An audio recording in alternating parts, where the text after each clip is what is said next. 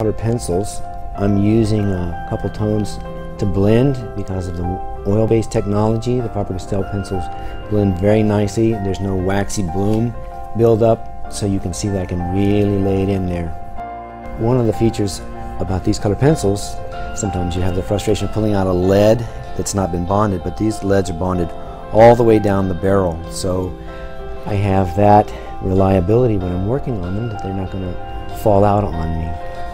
And the colors in these color pencils are color indexed to all of the other products and color lines of Faber-Castell, so that if I was to do a drawing where I'm doing mixed media, for example on this drawing over here, and I've switched medium in all of these different quadrants right here, the color indexing allows me to duplicate the color from watercolor pencils, the Albrecht watercolor pencils, to the pastel, and to the color pencils themselves, where I can maintain color consistency. The light-fast pigment is durable and has a high archival quality about it. It's going to be around a long time.